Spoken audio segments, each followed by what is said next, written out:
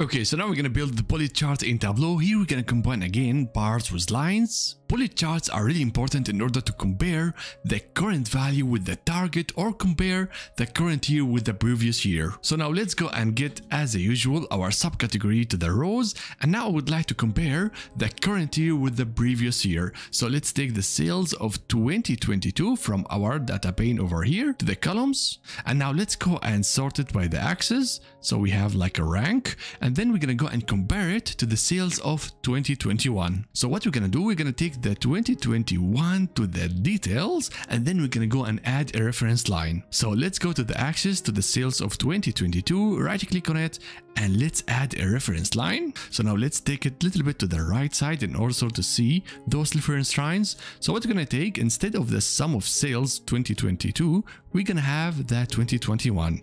So let's select that. And now we got one line for the average. We don't want that. We want to have the total sales for each subcategory. So in order to switch that, we're gonna go and say instead of per pan, we're gonna have it per cell. So let's switch it. So now we got a line for each bar, which is great, but let's go and customize those informations. I don't want to see any labels. So let's go to the labels and switch it to none. And then let's go and format those lines. We're gonna go over here and let's take, for example, the orange color. And then let's go and change the transparency to 100% to have a full line. And then let's go and make it more heavy in order to see the lines.